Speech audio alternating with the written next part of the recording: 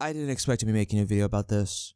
Then again, I didn't expect this to happen. None of us did.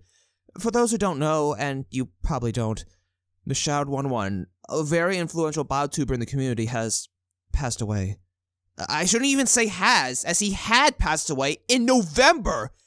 And none of us knew! Hell, the guy who told me about this gap art and film only found out about this a few days ago! So, people like me and others should take things upon ourselves to relay the news. His fans deserve to know. There have been a lot of biotubers who have left the community, but I think this is the first time where one has just died. I don't know, please correct me if I'm wrong. He only died at 28 years old, too. No one deserves to have their life cut short like that. Not even my worst enemies. He wanted to make movies. He still has Salvation 6 and Time Trap ahead of him, and he won't be able to finish any of those. Look, I'm not going to pretend TheShadowedOne and I were super close, and there was certainly things I disagreed with and took issue with, but he was still a friend. He allowed me to voice act in some of his projects. He invited me to the Chatting with Chums server.